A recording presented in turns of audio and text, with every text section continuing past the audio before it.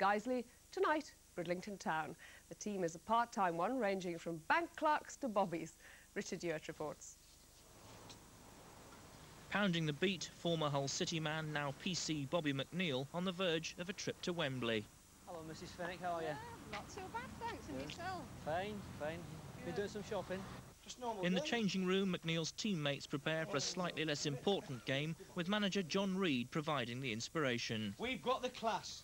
Your results say it. So we've got to get out there now and we've got to show these why we're top at Premier, why we're in semi-final of the FA Vase, why we're at semi-final at County Cup, and hopefully after tonight we're in semi-final of the North East counties. Remember one thing, especially for the lads who weren't here last year, we hold this cup.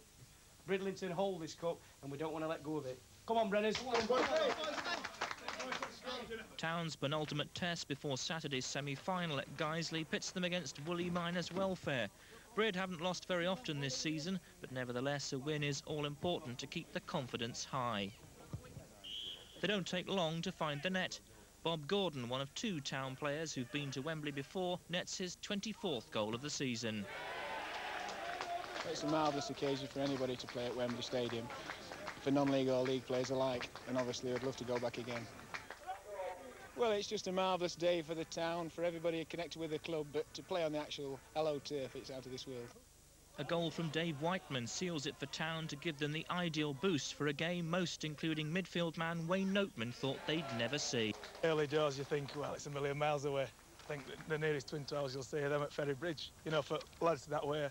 So I think, you know, you get this close and you really start fancying it.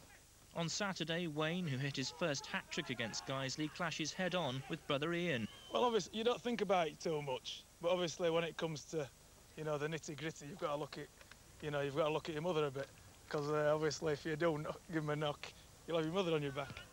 The crowd was sparse for Brid's latest cup victory, but a full house awaits PC McNeil and company at the weekend. How's the team doing? Oh, very well. We have the first leg on Saturday and then the second leg's a week on Saturday. And the winners will play the final at Wembley. Anyway, I wish you the best of luck in your match and I hope you reach Wembley. Right, bye now. Take care. Twice already this season, so PC McNeil has to be confident about making that first Wembley trip.